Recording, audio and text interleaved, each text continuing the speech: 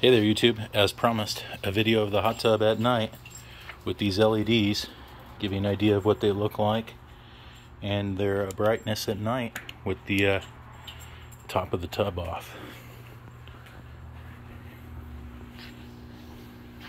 So it's pretty dang impressive. It looks brighter on the camera than it actually is, and I gotta say, oh yeah, it's nice and warm.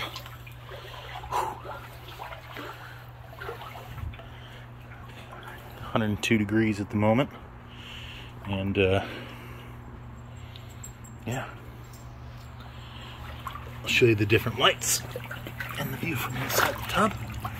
There you go.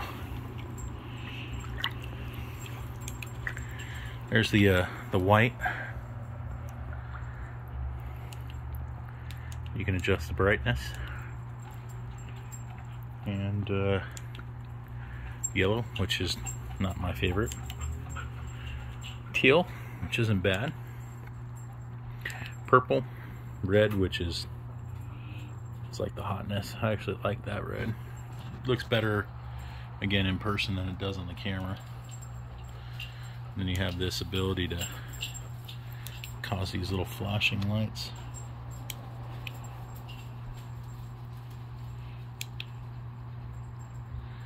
Multicolor flashing lights,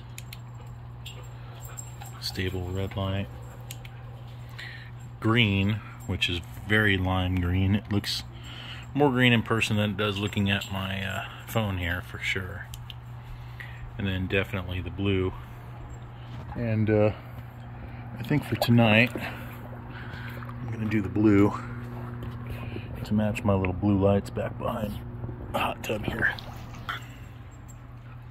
I got those guys up. I got the blue in the hot tub.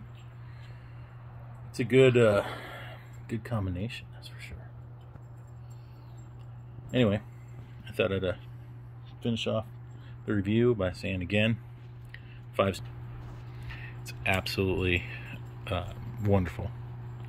Wonderful color. Wonderful temperature. Absolutely wonderful hot tub. Give it a complete 5-star review.